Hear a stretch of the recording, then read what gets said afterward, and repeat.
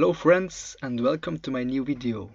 I received many questions how you can do a workout without a pull-up or a dip bar.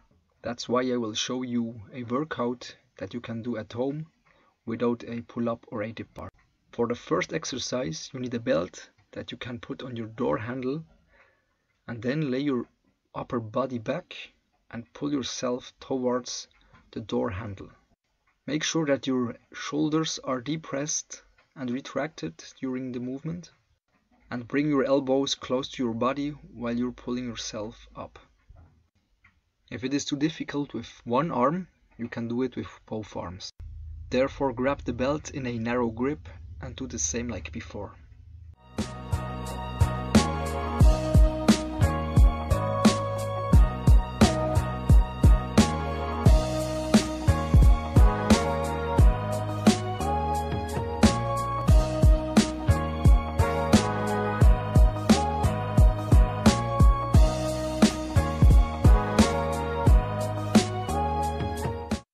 For the second exercise, elevated pike push-ups, you need something you can put your feet on, or you as well can put your feet on the ground, which makes it easier.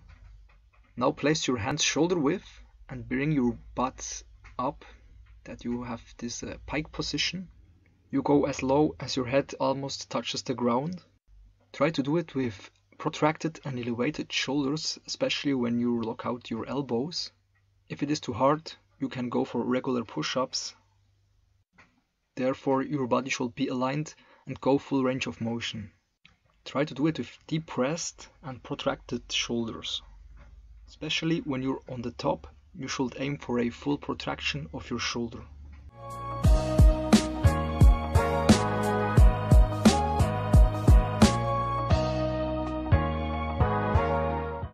Now for the third exercise, hollow body jackknife, which is a abdominal exercise. Sit on the ground and start with this hollow body position, then bring up your upper body and your legs at the same time.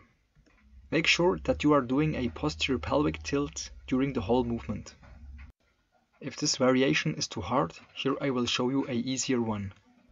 Therefore, you will kick your legs in and out and your upper body don't go as low as before.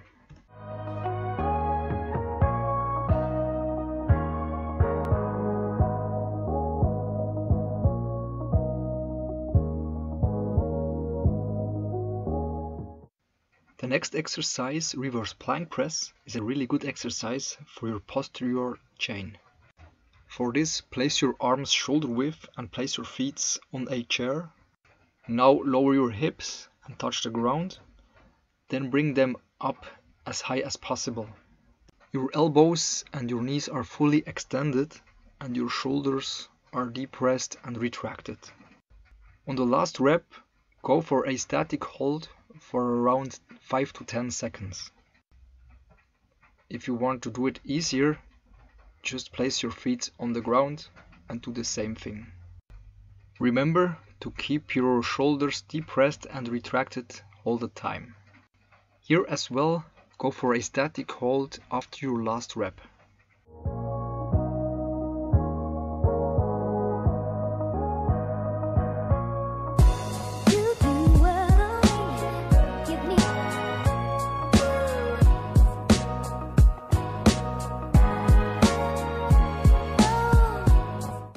So now let's go to the last exercise, the pistol squats. I know they are really advanced, but no worry, later on I will show you the easier variation. For the execution, place your feet shoulder width, and while you're going down, bring your arms in front of you and one of your legs as well. Make sure that your knees are on the same line like your toes, and go really controlled down. The easier variation is the Bulgarian split squat, where you place one of your feet behind of you on a chair and then go up and down with your body and keep going on, of course with the other leg as well. Now we are done with the home workout. Now it's your time to try it out and let me know how it was. Thanks for your support and have a good try.